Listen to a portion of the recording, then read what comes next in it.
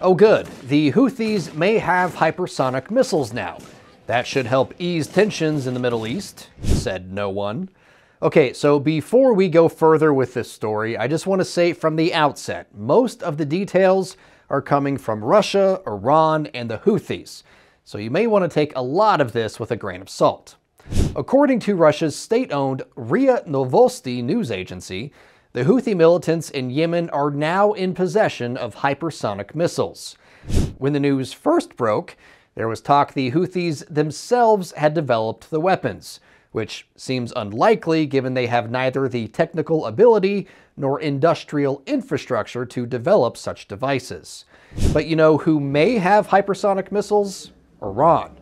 It's called the Fatah, or Conqueror in Farsi, and the Iranian regime launched a PR campaign around it last year, complete with artistic billboards saying the missile flies faster than 5,100 meters per second, or right around 11,500 miles per hour, fast enough to reach Israel in just 400 seconds.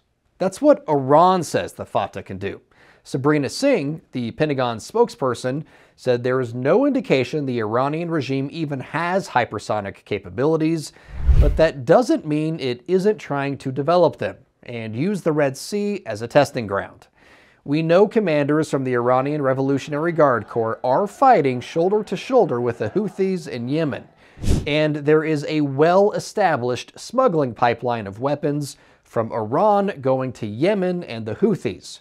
Multiple shipments were seized in just the last few months alone, including one cache of items that included components for Iranian-made underwater drones. So, while it's unclear whether Iran's Fatah missile really is hypersonic, it is absolutely possible the Houthis at least have them and are getting ready to use them. The Houthis started hinting about surprises in store for their at-sea battles weeks ago, and the Houthis' leader said the group was going to start attacking ships trying to sail around Africa. That's another prospect which seems unlikely given their location in Yemen, but could be possible if Iran supplies the Houthis with boats, like the ones they just sent to Venezuela.